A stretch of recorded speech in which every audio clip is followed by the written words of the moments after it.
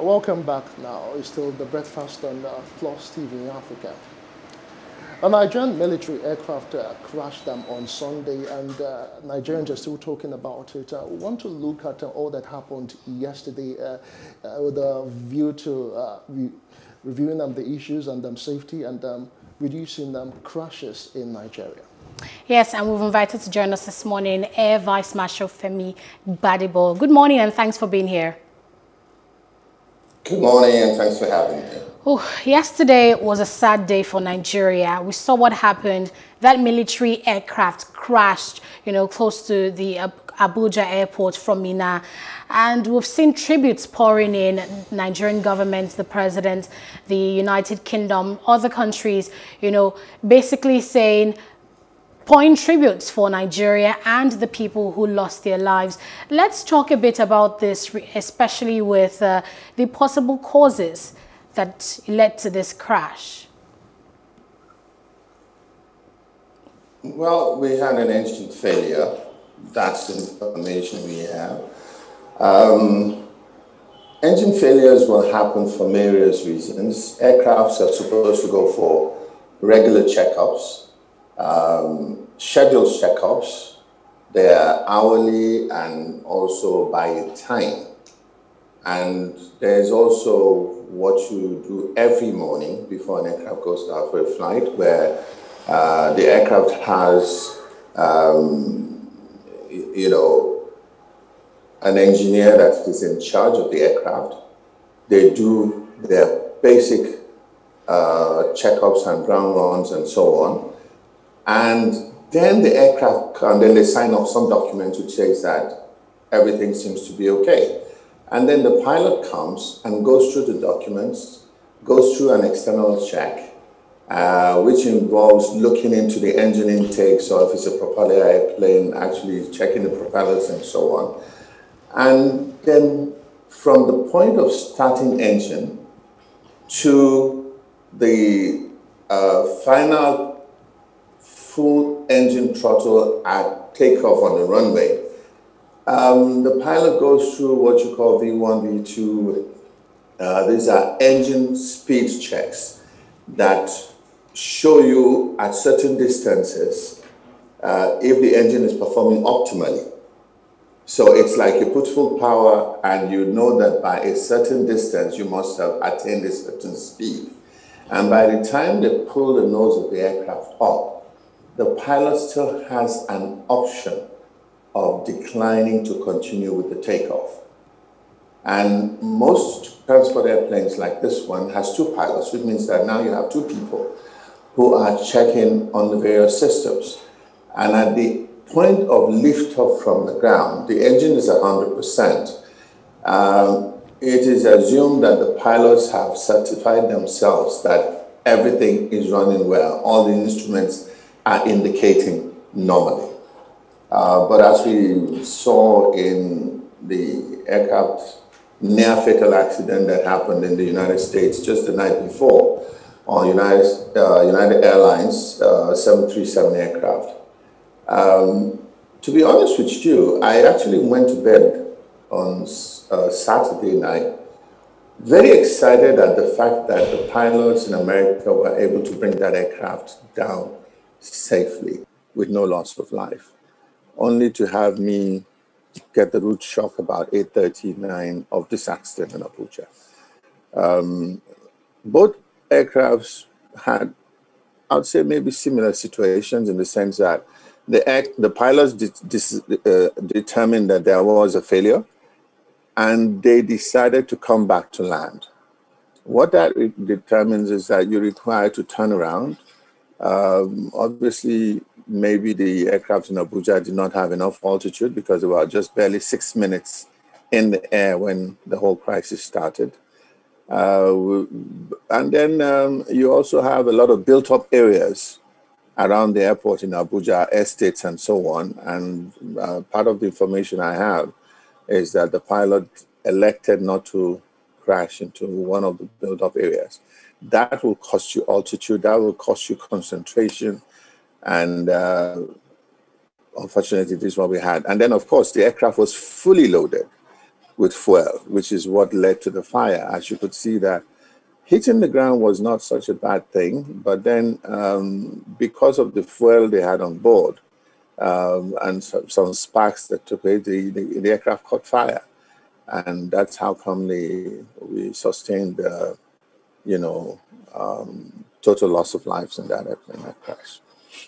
Gbadebo, let's look at all that has happened yesterday. Could this crash have been averted in any way? And just how do we begin to ensure that our pilots take off and they land and the issues of crashes and don't occur as much as possible? Looking at what we've had in recent times in Nigeria, we had a crash somewhere in Okpebi just last year, and now we're having this yet again. Well, the crash in Okpebi, if you recall, was a result of, the pilots trying to make it to the airfield, even though it was obvious that they'd run out of fuel, or they were close to running out of fuel. And so you could look at a judgment error there. The pilot could have elected to land somewhere. A football field was all he required, a small cleared space. But then he thought he could make it to the airport, and then he ran out of fuel. And unfortunately, he came down in a built-up area. In this case, it's a situation where the only place he could go safely was to go back to the airport to land. Of course, there are cases where you could try a crash landing with an aircraft that is not moving too fast. And if there was some relatively clear area without trees, Abuja has some of those areas at the airport. But then we've had too much built up around the airport in terms of housing estates. So I'm not sure he had that much space to maneuver. And so it was not a controlled landing. You see, when you take a decision to crash land, then it becomes a controlled landing where you coming to touch down on farms or whatever, as if you're landing on an airfield. Now, visibility, you may not have as much clarity of vision in terms that there could be a gully or there could be some big trees and all that you could run into until it is too late and you touch down. But most of the time, you probably could make a decent landing. All right. And walk away from it. Air Vice Marshal Gbadebo, the news we're hearing is that this military... Yeah. Okay, we got information that this military aircraft, was in a surveillance, to Niger State. That's to try and see how they can rescue the kidnapped Kagara boys in Niger. And we see the situation happening, an engine failure, or we don't even know the exact cause at the moment because they say investigations are still ongoing. And this happened, all 7 people on board crashed. How do you think this might impact on the, rescue efforts by the government to rescue the Kagara boys?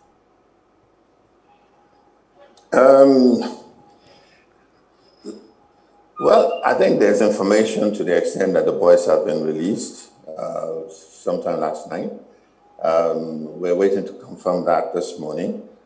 But this incident, like I said, happened 6 minutes.